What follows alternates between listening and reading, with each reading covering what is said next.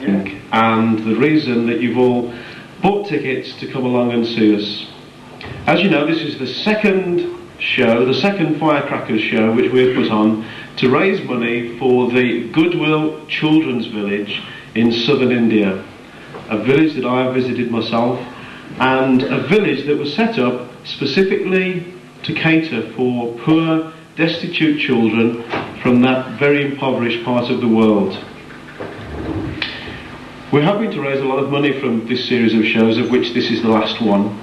But we're taking this opportunity to give you a vision of the children in the village and how happily they're going about their lives and their education and being well fed and clothed.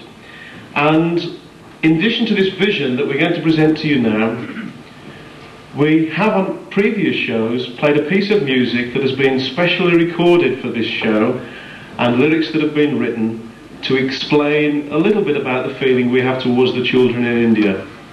Now, we hoped to have this song sung to you live by Surjit Sahota.